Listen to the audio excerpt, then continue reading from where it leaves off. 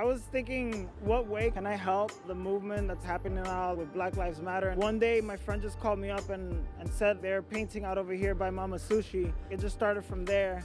The owner from Mama Sushi, she donated a lot of the paint. She helped us express ourselves. What's important to me is starting up a conversation, and that's awesome that I'm able to help spread a message, a positive message at that. As an artist, I feel like I have a duty to help the movement to go forward for our human progress. Superman means strength, indestructibility. It fights for justice. The message is to diversify the police. Ethnic minorities have to be better represented. その中でこういう大きなムーブメントに対してその人種差別っていうことに対して自分で普段自分はミューラル含めたアートの活動をしていてでその中で大きなテーマとして共存っていうのをテーマに絵を描いています。